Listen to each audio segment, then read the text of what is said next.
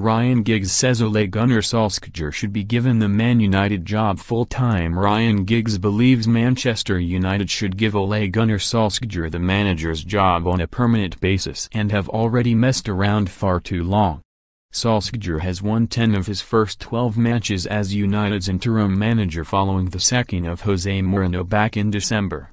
The Norwegian has also brought a fresh lease of life to a beleaguered squad at Old Trafford and restored the club's tradition of attacking football.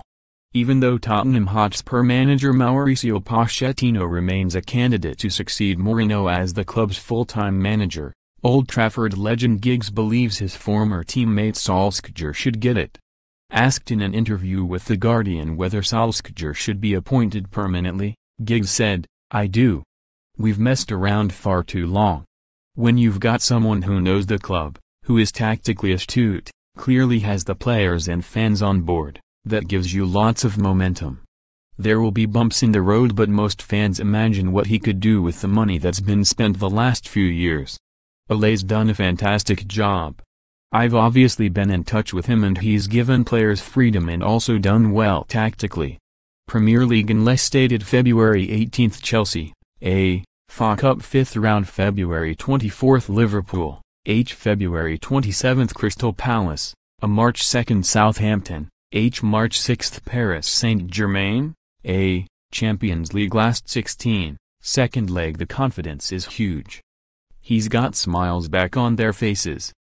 Giggs added, "I wouldn't be in any rush because you don't want to derail the current situation. Planning is more important than the announcement. Look at Pep Guardiola.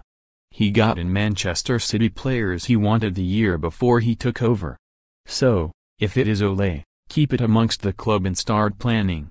Our problem the past few years is that we were always playing catch-up.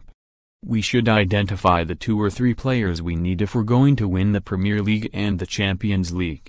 Solskjaer's only defeat as United manager came against Paris Saint-Germain in the last 16 of the Champions League last week, when they were beaten 2-0 in the first leg at Old Trafford.